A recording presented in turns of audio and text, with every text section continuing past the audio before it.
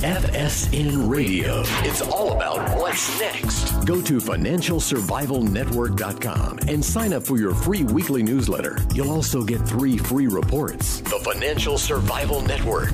It's all about what's next. Welcome. You are listening to the Financial Survival Network. I'm Kerry LUTZ. It's November 28th, 2017. November's gone, but there's still December ahead of us, and there's always next year. Well, you've been watching China, been watching Trump's diplomacy in China, the relationship that has emerged between Trump and President Xi, and seeing where this relationship's going. What are China's ambitions? What are they after? What's their vision for the world? And, well, someone who's written a book about it, interesting book called Bully of Asia, Why China's Dream is the New Threat to World Order. Hopefully it's a threat to the New World Order. We don't know if we like that or not. Well, as always, be part of the show. Email us at kl@kerrylutz.com, Twitter feed @KerryLutz. So Stephen Mosher written this book, and hey, I think we should start with Trump's trip to Asia, what he accomplished, if he accomplished anything. So first, I welcome you to the show. Well, thanks for having me on the show. So 2 things I noticed about Trump's trip to China. If you remember Obama's last trip, the Chinese refused to wheel the stairway up to Air Force One, right, and he had to literally exit through the belly of Air Force One on steps that every plane, retractable stairwells. The other thing, which I thought was, well, if you saw China's welcome of Trump, not only did they wheel the stairwell up to the plane, but the red carpet went as far as the eye could see. Hundreds of Chinese officials there greeting him with flags, and that was pretty major. One could say, well, they're just appealing to his narcissistic impulses. But the other thing, which made me believe that wasn't strictly the case, was the reception that they had for Trump at the Forbidden City in a room that hadn't been used in 100 years. To the Chinese, the Forbidden City is like the Vatican is to the Catholics, or Jerusalem is to the Jews, or Mecca to the Muslims. The fact that they had that affair in the Forbidden City was pretty telling, wasn't it? Well, it was, and you have to understand that the Chinese Empire, because that's what China is. It's an empire that survived into the present age, surrounded by nation states. The Chinese Empire is a past master at barbarian management, and everybody outside the magic circle of the Chinese ethnicity and culture and history is a barbarian by definition. And so they're very good at managing these types of events, and nothing happens by accident. Everything is planned out to the T, according to an almost Confucian ritual. So when President Obama landed in Hangzhou and was met with nothing, that was not an accident. That was a deliberate slight by China of a president that they saw as feckless, as a president they saw as almost irrelevant at that point. He'd made himself irrelevant, of course, by ignoring China trade violations and theft of intellectual property, for the most part, for his entire term in office, leaving the next president, his successor, President Trump, with a major problem on his hands. Trump, on the other hand, was greeted like a president of the United States should be greeted. His reception made us all proud. Obama's reception was intended to humiliate the country he represented, for good or for ill, for 8 years. So yeah, there's a lot in that we can unpack. It shows respect for not just the president of the United States, President Trump. It shows respect for the country and the people he represents. And I think the Chinese appreciate strong leadership. They certainly have a strong leader. I call him the new Red Emperor in Xi Jinping. He's known as President Xi, but he's much more than that. He's the Generalissimo of the People's Liberation Army. He's the chairman of the Military Commission. He's the General Secretary of the Chinese Communist Party, in the same way that Mao Zedong was, the first Red Emperor. Xi is described as the core of the party. Nobody since Mao has ever been described as the core of the party leadership. By that, they mean he's the center, he's the paramount leader, he's the number one guy. And I thought actually that Trump was very clever in before leaving for China, calling Xi Jinping, congratulating him on being elected, quote unquote, to another 5-year term. I think he'll be in office until he dies, actually. But he was very clever in calling Xi Jinping and saying that, congratulating him on becoming the king of China, because he's actually more than a king. He's the new emperor of the new Chinese imperial Red dynasty that we see unfolding before our eyes, and has a desire to recover China's lost place in the world. China's place in the world was always at its center, and she is very ambitious to put China back in the center of the Asian continent, put China back in the center of the world. So, but Trump did, I think, what he described doing many times in The Art of the Deal. When you're negotiating, the first thing you have to do is you have to make sure you understand who the principal is on the other side. Who's the guy who's making the decisions, who's calling the shots? You don't want to be negotiating with a number 2 or number 3 or number 4 guy who can then at the end of the negotiation say, well, I have to run this back to my boss. It's a waste of your time. She is the boss. Trump has identified him, and Trump put pressure on him to do something about trade, do something about North Korea. And I think that's all to the good. So he put pressure on him. Did he accomplish anything? Well, I think the jury's still out on that. I mean, the Chinese excel at shadow play, not just barbarian management, but putting on a good show. So when they close the main bridge, as they did a few days ago, leading from China across the Yalu River at Dandong into North Korea, halting the cross-border traffic there, they claimed it was just for bridge maintenance. But it was certainly sending a signal to Kim Jong-il. And yet Kim just now fired off another ballistic missile. So, we'll have to see what China does. China could shut down North Korea tomorrow. It would have to do 2 things. It would close the border with North Korea. That would cut off 90% of North Korea's trade. The second thing it would do is it would end its mutual defense treaty with North Korea. And yes, people heard me correctly. China has a mutual defense treaty with North Korea, pledging to defend North Korea in the event it is attacked. That's the only treaty China has with any other country. And if they were serious about reining in North Korea, they could and they should cancel that treaty. Agreed. So it is interesting, that they've taken a number of steps. No more direct flights to North Korea. Right? They've done that. And they said we'd no more direct flights because there's no passenger traffic. Well, that's another excuse, right? Close the bridge for bridge maintenance. Stop the airline flights because there's no passenger traffic. So you never get a straight answer from the Chinese leadership on this. They're continuing to play both sides against the United States. So the question is, though, what's in their interest now? Keep challenging the U.S. or work with the U.S.? What is in their long-term interest here? Because that's all they care about, right? It is. They have a 100-year plan that the clock began ticking in 1949, and by 2049, a couple decades from now, they intend to be the dominant power on the planet. In fact, I think it's coming sooner than that. I think we're reaching a tipping point in 5 or 10 years, after which it will be difficult for us to recover. The chairman of the Joint Chiefs of Staff, General Dunford, just testified before Congress that the looming threat is China.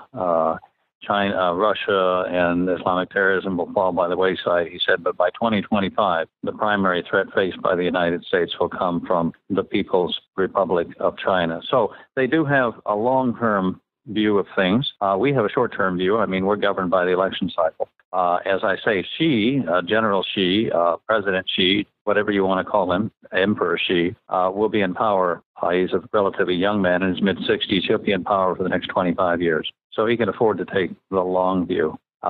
We control our own destiny at this point. In 10 or 15 years, we won't.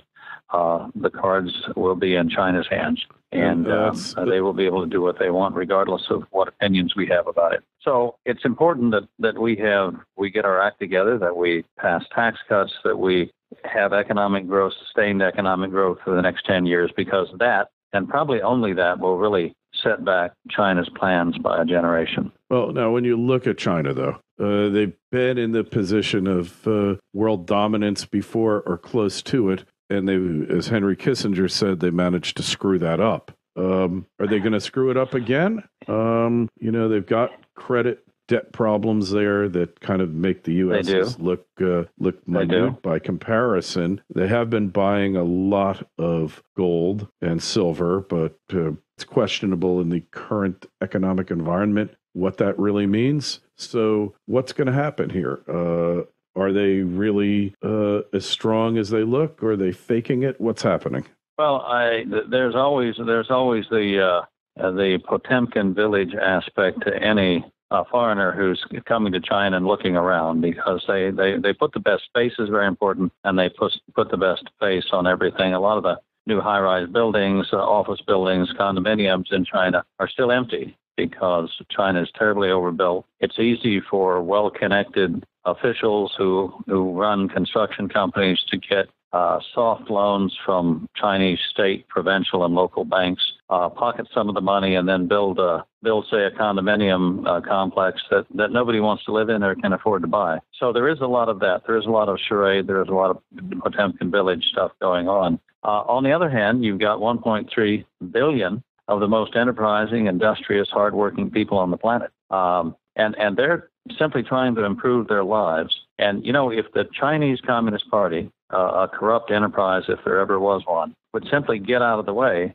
China could actually grow economically a lot faster than it is growing now. But 25% of everything in China goes to pay off officials, goes into their pockets. There are tremendous disparities of wealth in China, not governed by, economic prowess. I mean, I don't fault the capitalist for doing well in his entrepreneurship. But what I do find fault with are Chinese communist officials who do nothing to contribute to economic growth, but yet pocket 25% of the GDP each year, generally into foreign bank accounts so they can get their money overseas. There's a huge pool of money in China, which is desperate to escape from that country because your property is not safe in China from confiscation, whether it be land or real estate or stocks. The government can always intervene if it wants to and take that from you, as it has done in case after case over the years. So there are reasons to think that China is vulnerable. They have a huge amount of debt, a lot of which is not on the books. Now it's a joke in China, but of course all jokes mask an underlying reality, right? It's a joke in China that a businessman will keep 3 sets of books. The first set will be kept for his foreign partners to show that he's losing money. Yeah. The second set will be shown to his domestic partner to show that he's only making a little money and therefore has very little to share with his partner. And the final set will be his alone, and it will reveal the huge profits that he's actually making. So there's a lot of that going, financial subterfuge going on in China. But yeah, the debt bubble, if it collapses, will bring down the Chinese economy a notch or two for certain. Isn't it? The other vulnerability besides corruption, of course, is the fact that China has had a one-child policy in place now for 36 years. 400 million Chinese have been eliminated by the one-child policy. Some people would say that's a good thing. I think eliminating 400 million of the most productive, enterprising people in the world is a bad idea. If you're a Democrat, you definitely think it's a good thing, right? Hey, control the population at all costs. But it's been disastrous because you've got all these men with no women, and what are they going to do, right? You also have that's destabilizing. You got 25 million young men who will not be able to find brides. What do? Well, they don't get married and form families because the women they would have married were killed years ago. So, do they engage in crime? Yes. Do they join gangs? Yes. There are a lot of social problems as a result. The aging of the population. And there is now a labor shortage, which began last year in China. There are 4 million workers short in China. The number will grow this year. How do you create a labor shortage in the world's most populous country? Well, you eliminate 400 million of the next 2 generations.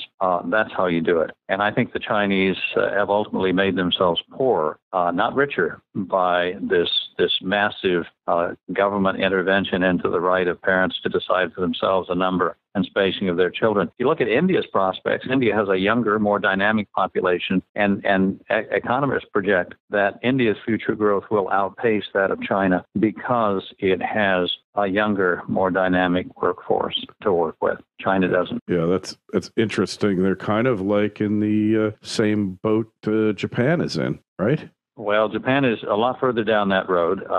Japan's population has been shrinking since 2000, and that shrinkage, that is to say, Japan is filling more coffins than cradles each year. It's digging more graves than having births. They're selling more adult diapers in Japan these days than they are baby diapers. Oh, God, yeah. Now, that's not a good thing for a country. It's cutting into Japan's economic growth already, and it's forcing Japan to Japanese to downsize their expectations for future economic growth. So, Japan is a lot further down that road than China is, but China is close on its heels. The Chinese population, because of the one-child policy, is aging more rapidly than I think any human population has ever aged, and that will have dire consequences for economic growth down the road. Yeah, a little bit scary there, but yet, they've managed, when you look at all the problems in the world, and there are many, how important is not having a self-replenishing, if you will, population? How important is that?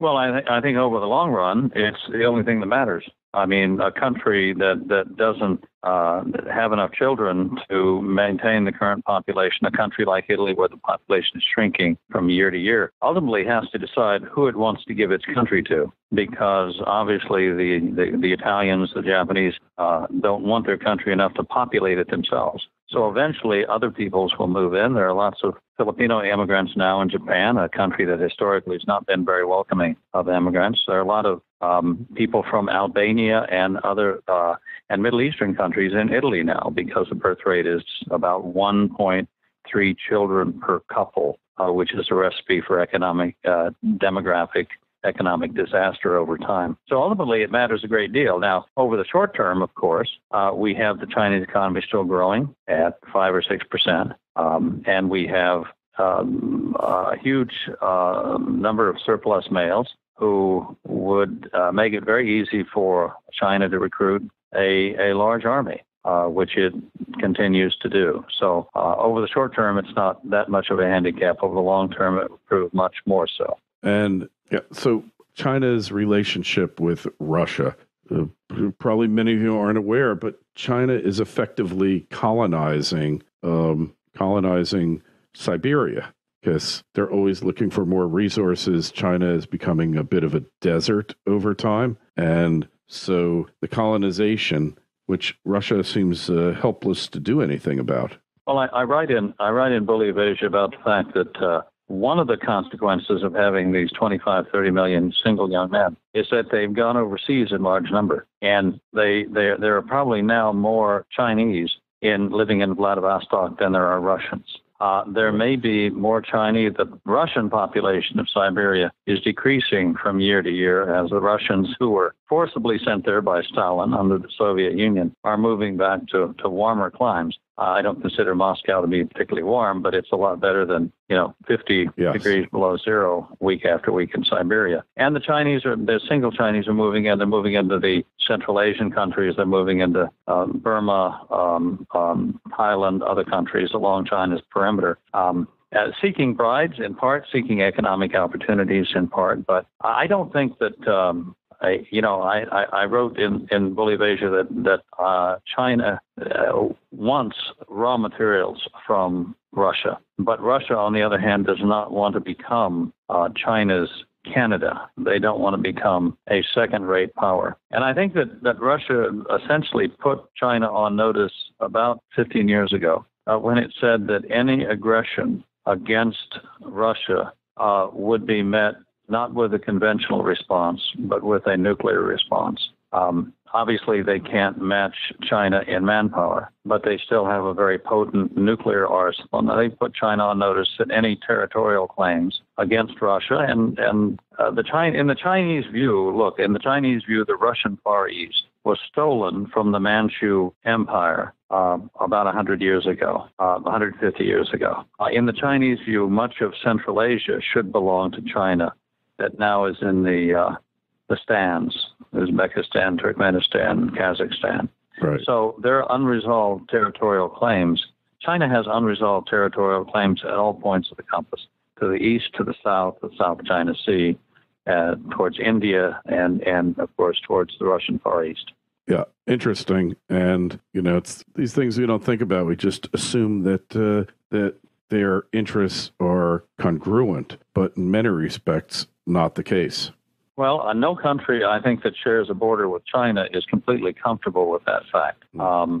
Because remember, from 1949 on, with the establishment of the People's Republic of China, over time, China has launched attacks on the offshore islands of Formosa, Taiwan. It has invaded Vietnam. It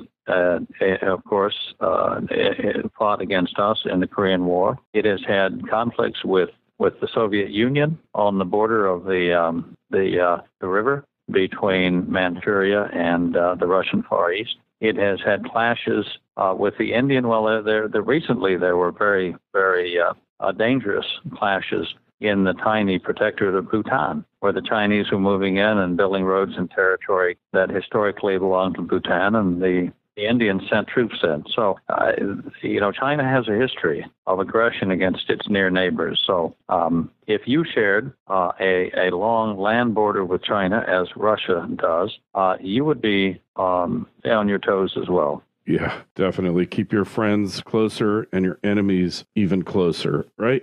And yeah, so the U.S., are we on the right path to do this now under Trump, to contain them or confront them, or is it over? Well, I think, we're 5 or 10 years away from a tipping point. I think we can postpone the day when China, then when these matters are out of our own hands, when we no longer control our own destiny. Right now, China's economy is still vulnerable to shock. It has this huge debt bubble. It has the problem of the aging population. I think we need to. I think we're on the right track. I think we simply need to do in trade what Japan does. Whenever China exports more to Japan than it buys from Japan, the Japanese Minister of Trade gets on the plane, goes to Beijing, and says, we have to straighten this out. You have to buy more Japanese goods, otherwise we will have difficulties in our trade relationship. And magically, the trade gets back in balance.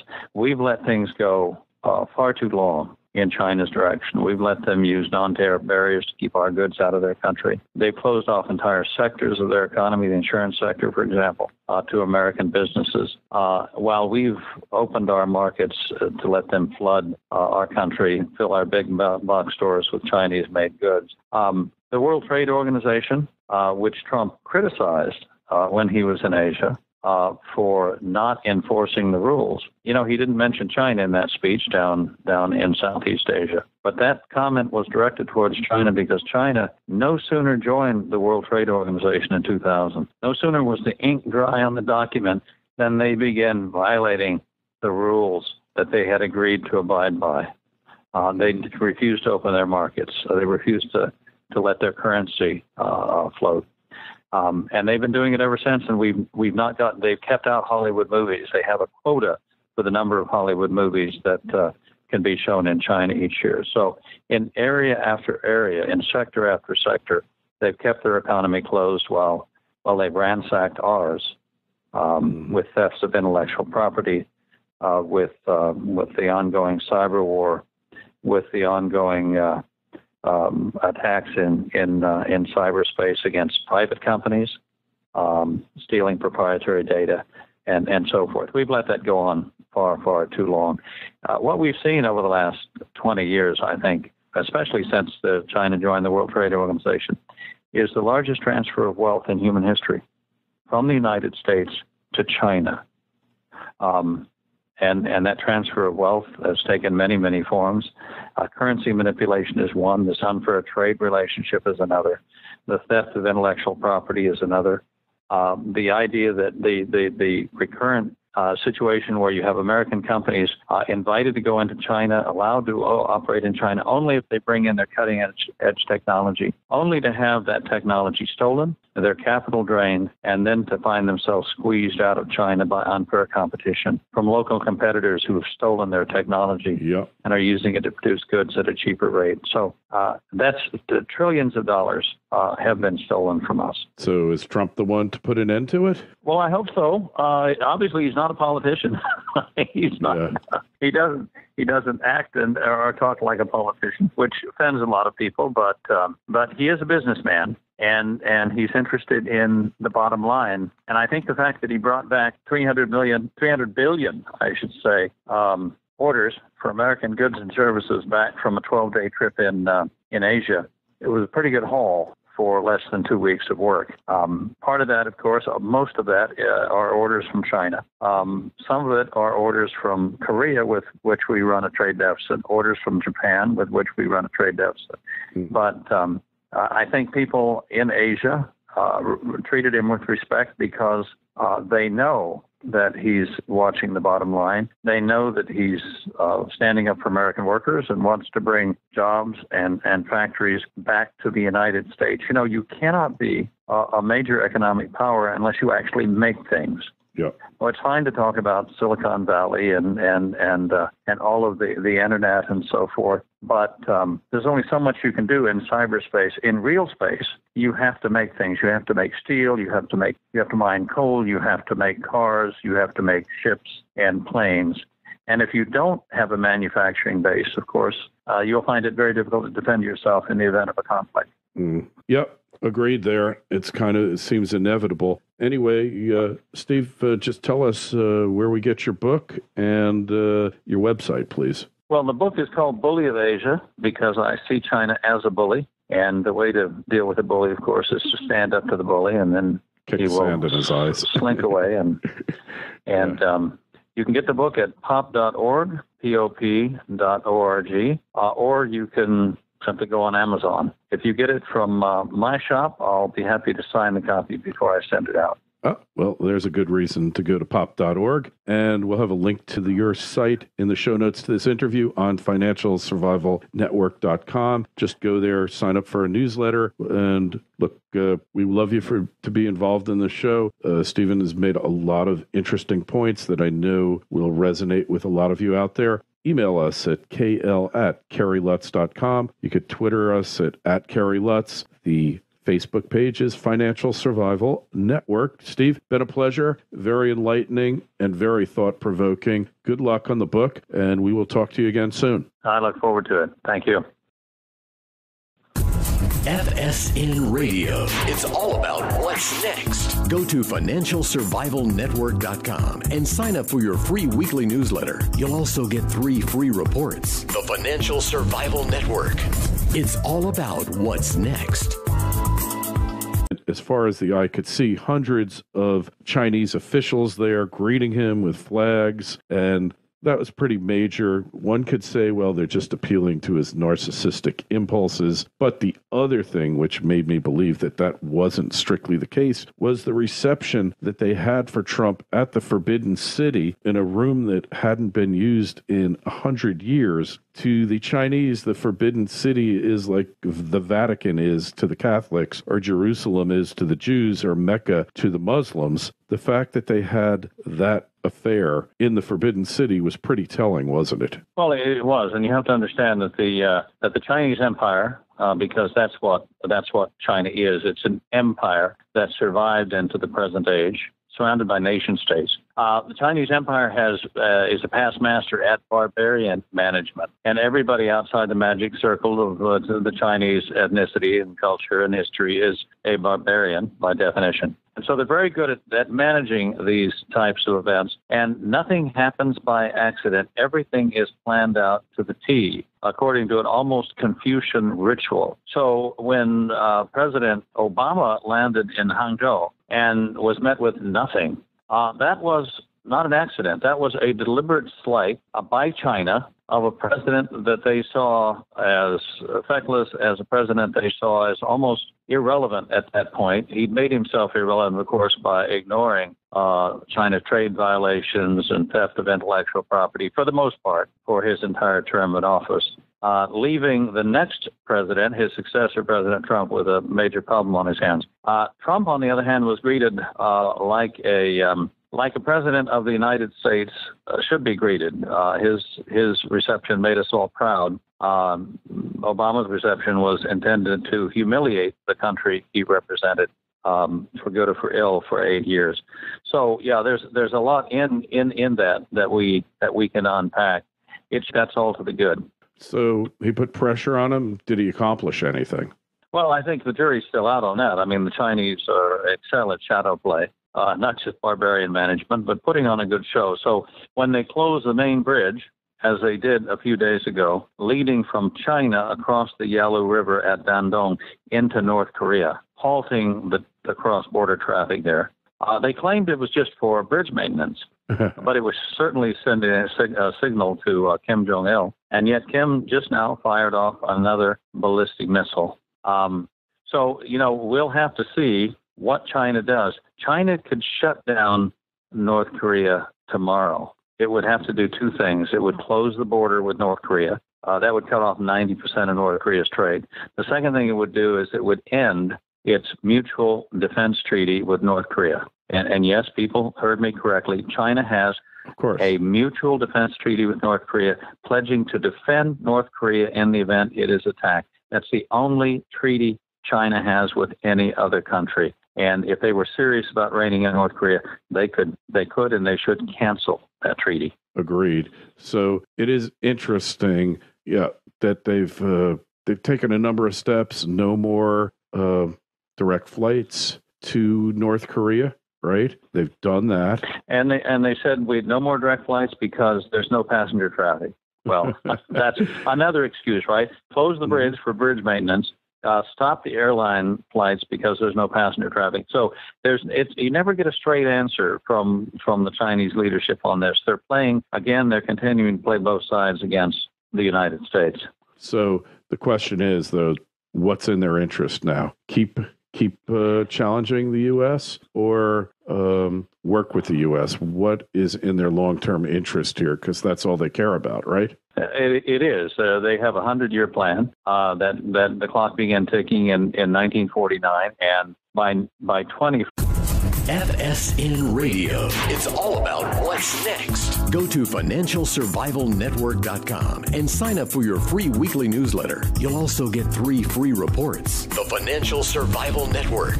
It's all about what's next. Welcome. You are listening to the Financial Survival Network. I'm Kerry LUTZ. It's November 28th, 2017. November's gone, but there's still December ahead of us, and there's always next year. Well, you've been watching China, been watching Trump's diplomacy in China, the relationship that has emerged between Trump and President Xi, and seeing where this relationship's going. What are China's ambitions? What are they after? What's their vision for the world? And, well, someone who's written a book about it, interesting book called Bully of Asia, Why China's Dream is the New Threat to World Order. Hopefully it's a threat to the New World Order. We don't know if we like that or not. Well, as always, be part of the show. Email us at kl@kerrylutz.com, Twitter feed @KerryLutz. So Stephen Mosher written this book, and hey, I think we should start with Trump's trip to Asia, what he accomplished, if he accomplished anything. So first, I welcome you to the show. Well, thanks for having me on the show. So 2 things I noticed about Trump's trip to China. If you remember Obama's last trip, the Chinese refused to wheel the stairway up to Air Force One, right, and he had to literally exit through the belly of Air Force One on steps that every plane, retractable stairwells. The other thing, which I thought was, well, if you saw China's welcome of Trump, not only did they wheel the stairwell up to the plane, but the red carpet went 49. A couple decades from now, they intend to be the dominant power on the planet. In fact, I think it's coming sooner than that. I think we're reaching a tipping point in 5 or 10 years, after which it will be difficult for us to recover. The chairman of the Joint Chiefs of Staff, General Dunford, just testified before Congress that the looming threat is China. Russia and Islamic terrorism will fall by the wayside, he said, but by 2025, the primary threat faced by the United States will come from the People's Republic of China. So they do have a long-term view of things. We have a short-term view. I mean, we're governed by the election cycle. As I say, Xi, General Xi, President Xi, whatever you want to call him, Emperor Xi, will be in power. He's a relatively young man in his mid-60s. He'll be in power for the next 25 years. So he can afford to take the long view. We control our own destiny at this point. In 10 or 15 years, we won't. The cards will be in China's hands, and they will be able to do what they want, regardless of what opinions we have about it. So it's important that we get our act together, that we pass tax cuts, that we have economic growth, sustained economic growth for the next 10 years, because that, and probably only that, will really set back China's plans by a generation. Well, now, when you look at China, though, they've been in the position of world dominance before or close to it, and they, as Henry Kissinger said, they managed to screw that up. Are they going to screw it up again? They've got credit debt problems there that kind of make the U.S. look minute by comparison. They have been buying a lot of gold and silver, but it's questionable in the current economic environment what that really means. So what's going to happen here? Are they really as strong as they look? Or are they faking it? What's happening? Well, there's always the Potemkin village aspect to any. Shows respect for not just the president of the United States, President Trump. It shows respect for the country and the people he represents. And I think the Chinese appreciate strong leadership. They certainly have a strong leader. I call him the new Red Emperor in Xi Jinping. He's known as President Xi, but he's much more than that. He's the Generalissimo of the People's Liberation Army. He's the chairman of the Military Commission. He's the General Secretary of the Chinese Communist Party, in the same way that Mao Zedong was, the first Red Emperor.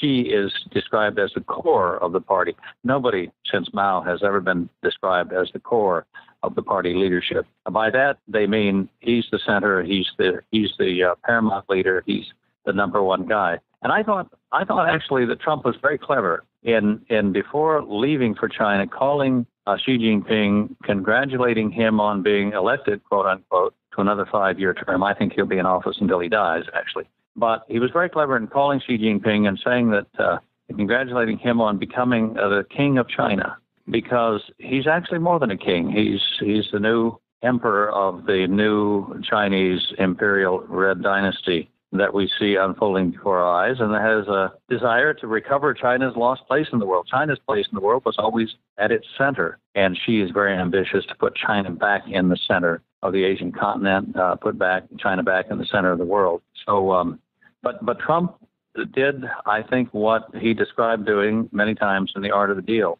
When you're negotiating, the first thing you have to do is you have to make sure you understand who the principal is on the other side. Who's the guy who's making the decisions, who's calling the shots? You don't want to be negotiating with a number 2 or number 3 or number 4 guy who can then at the end of the negotiation say, well, I have to run this back to my boss. It's a waste of your time. Xi is the boss. Trump has identified him, and Trump put pressure on him to do something about trade, do something about North Korea. And I think